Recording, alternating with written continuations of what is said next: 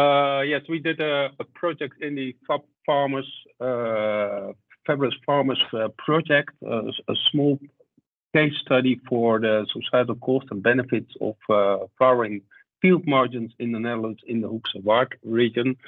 There were a lot of people involved. Martina Paulin was also sometimes at the meetings of FABulous Farmer together with Michael Rutgers. I was not involved in the meetings, but Martina has gone to Sweden, back to Sweden, and she asked me whether I could present this study.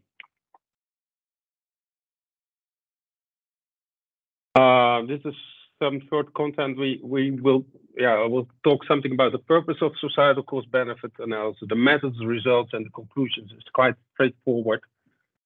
This is the region we're talking about. It's in the Netherlands. It's in the Hoeksche Waard, and you see here the land use in the Hoeksche Waard. The yellow is all agricultural area, and the red is a build-up area, and the green is mostly nature and forest. We did this societal cost benefit analysis to gain more insight into the effectiveness of these kind of measures, what kind of benefits result from these kind of measures, what are the costs of these measures, and that from a societal point of view, not from the farmer's point of view, but for the society as a whole. So you look what kind of benefits deliver these kinds of measures to the whole of society. So it's wider. It's also looking at the cost, but it does not take into account all the subsidies and these kinds of things. That's not included in the societal cost benefit analysis. This societal cost benefit analysis it's assessment instrument. You use it for we use it in the Netherlands for developing or assessing different scenarios for highways in the Netherlands. We use it for the admission of certain kind of human drugs, etc. It's used in all kinds of different policy arenas.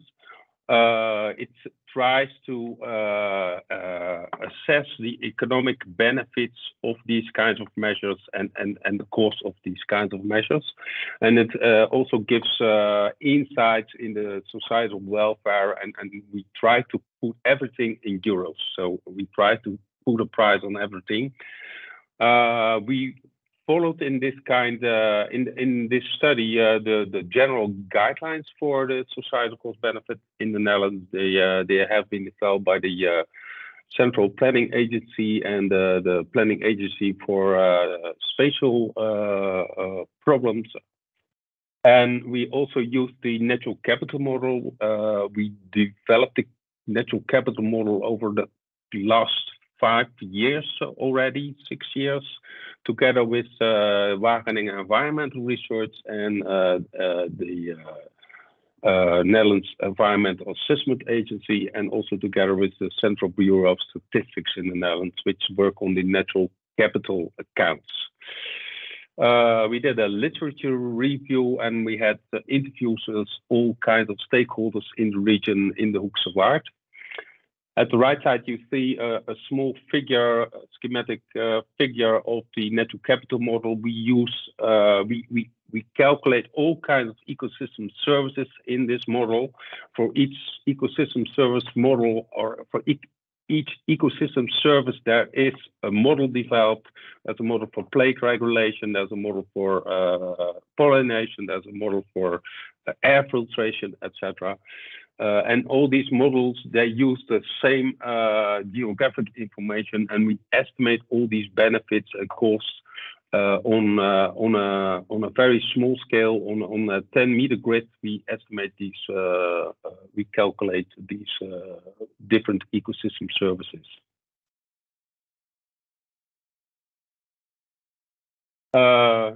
In a societal cost benefit analysis, you have to follow 5 different steps. The first step is always the problem identification. What are the societal challenges? and for which a solution is sought. What kind of alternatives can you address? In this case, our problem is biodiversity loss and pesticide use, and what kind of alternatives are there in the baseline of this study? That is we assume that there were no field margins in the Hoeksche Waard, and in the alternative, we assume that the field margins are there. So, and we use the case of the Hoeksche Waard with all the field margins at the locations we know of in this assessment. Then we evaluated the costs and the benefits of this measure of these field margins over a period of 30 years, from 2025 to 2055. And then we estimated all the effects and the benefits, all kinds of ecological and societal effects, and the economic benefits of this.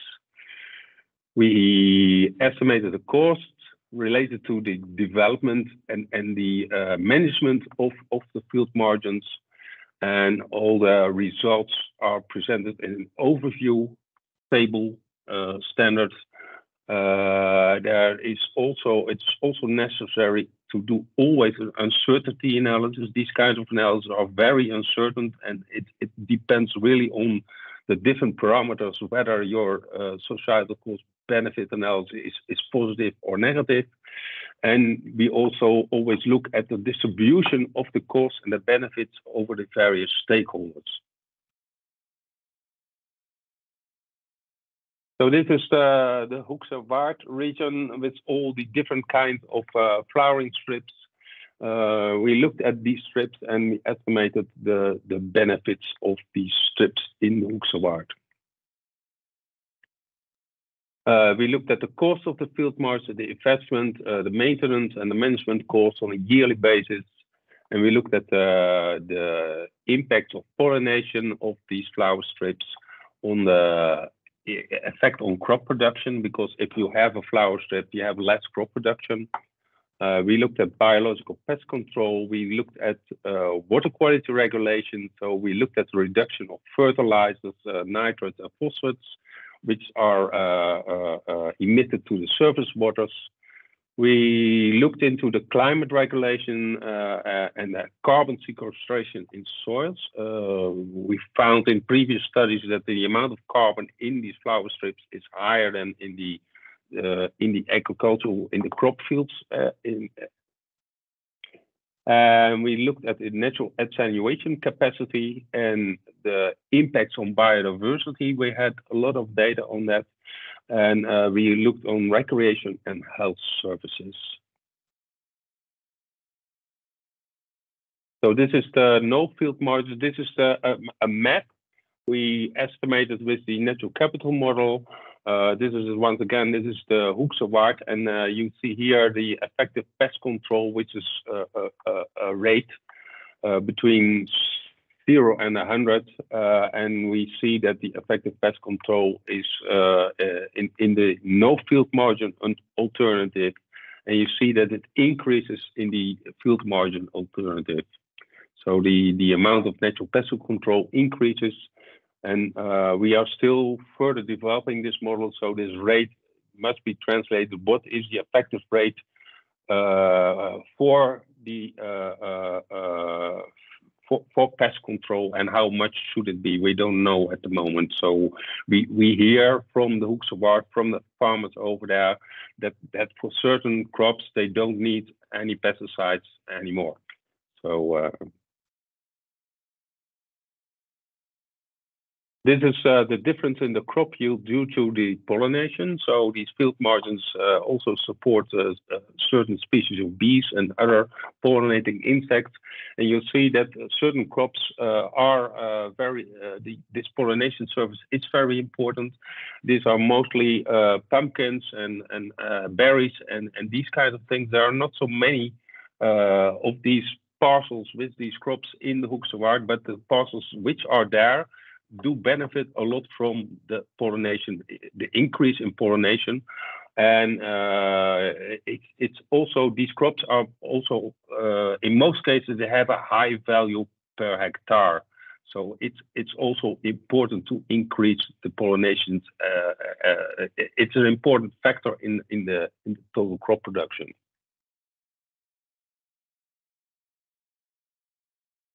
So we done all the calculations. The report is available.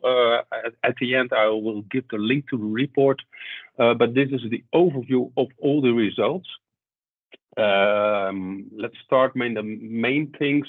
We see that the total monetary benefits are about 3.4 million over 30 years. So that's not so much. Over a period of 30 years, it's about 100,000 euros per year. So it's not so much. The total costs are about 3.3 million, and the net present value, that's if you estimate all the costs and the benefits over this period of 30 years, and you translate it into the monetary value of 2025, then the net present value is only 0.1 million euros. So that's also not so much. We can see that the biological pest control is one of the major benefits. You see here that the crop production is also important. Water quality regulation, this is only for especially for the nitrogen, is important. The carbon sequestration is not so high, the monetary value. That also depends on the uncertainty in the monetary value of a carbon, of one ton of carbon. We will see that later on. And you also see that the recreation and the health benefits are also quite important.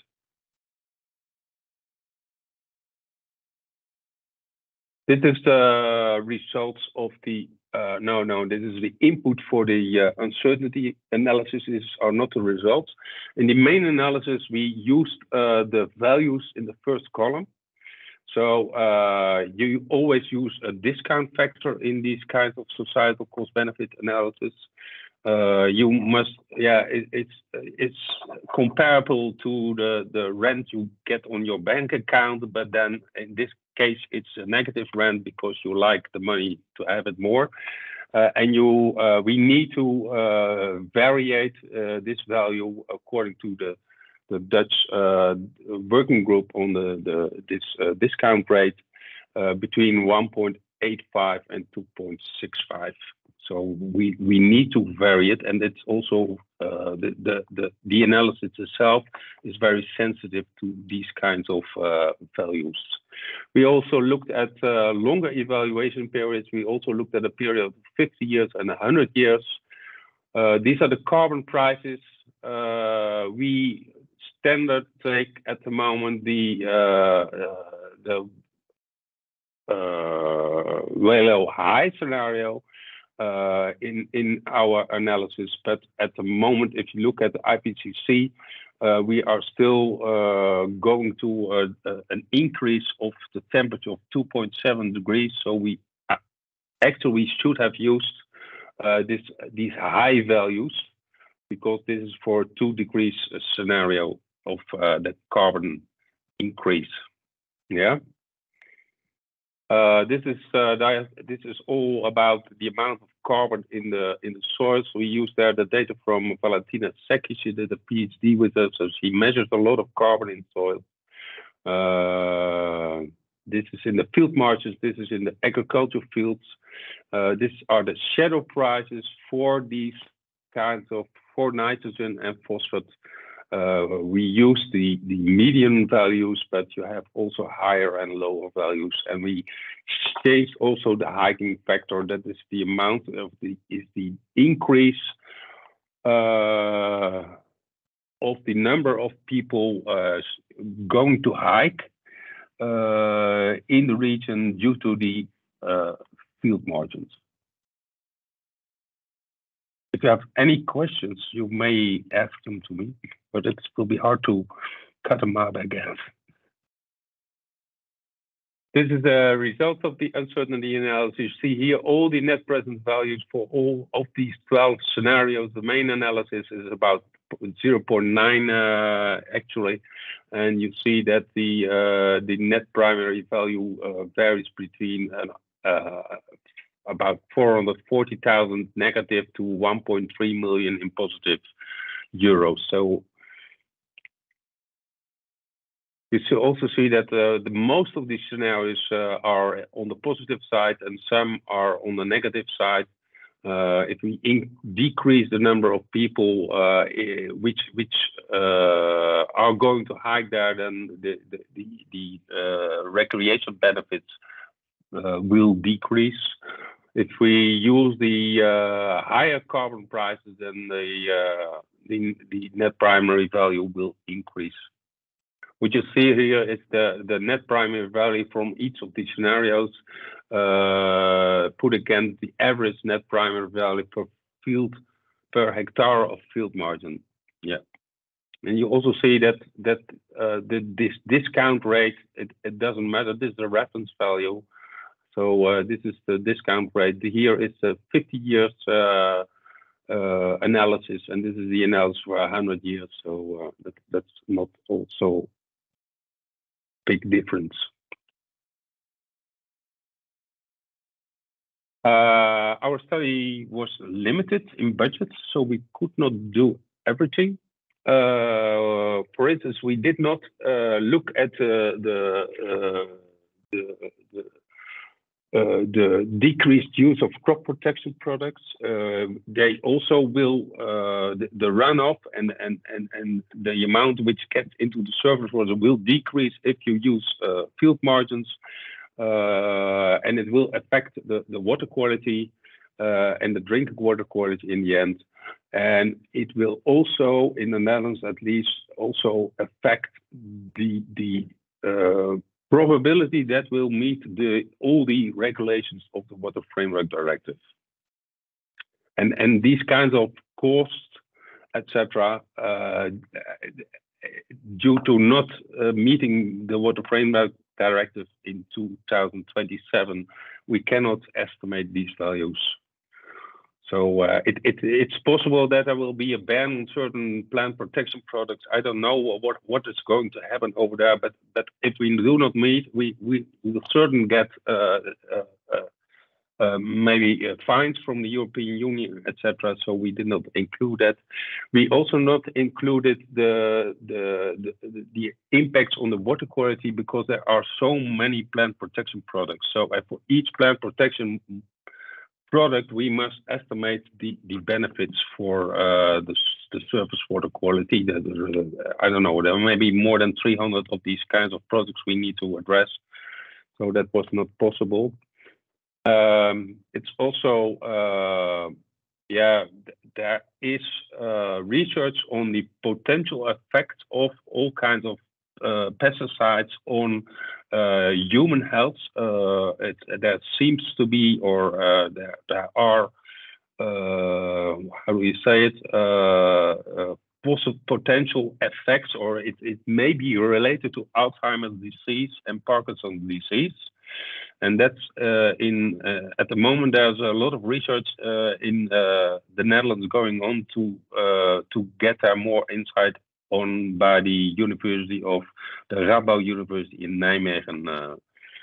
So if that's the case, if it's influencing Alzheimer's and also the development of Alzheimer's and Parkinson, then these are also very big costs for human health. We assume that the field margins can be entirely used for the crop production, but Paul van Rijn told us that that's not always the case. Parts of these field margins cannot be used for crop production. So, and he also told us that if you decrease, if you develop these field margins, and you want to decrease the amount of pesticides you use or the frequency or you use these margins, then you have to go more often into the field and try to scout whether certain pests are there or not. So when we did not include it, we also did not take into account the new regulations in the Netherlands for buffer strips from the European Union. Depending on the size of your parcel, you need to have buffer strips where you may not use nutrients or mast or manure. And pesticides, depending on the size of the field, it's a half a meter, 1 meter, 2, 3, 5 meters. If you have very big fields, so we did not include because this was quite suddenly introduced in the Netherlands in the beginning of this year. So yeah, the net present value of this cost benefit analysis is slightly positive. The benefits are bigger than the costs. The high benefits, or is the recreational and health benefits, and the crop production is the biggest negative benefit. We did the uncertainty analysis, and there you see that in most cases these scenarios remain positive. The variation is not so big, and what you see also is that the costs and benefits are not fairly distributed among the stakeholders. The costs are mostly borne by the farmers. They have the loss in crop production, and they have to develop these field margins and to manage these field margins. They get subsidies by certain administrative bodies, by the Waterschap in the Netherlands or the European Union or the provinces. And the benefits are mostly enjoyed by the entire society in the Netherlands, or the people living in that region, except for pollination, which is enjoyed by those farmers which produce crops that are needed to be pollinated. So this study shows that these field margins should be economical feasible, and that we should look into the business case, especially because we did not include all kinds of potential effects and the leaching of these crop protection products, and we also need to meet the directive, Water Framework Directive. So I think that we should think about other revenue models for farmers to develop these kinds of measures.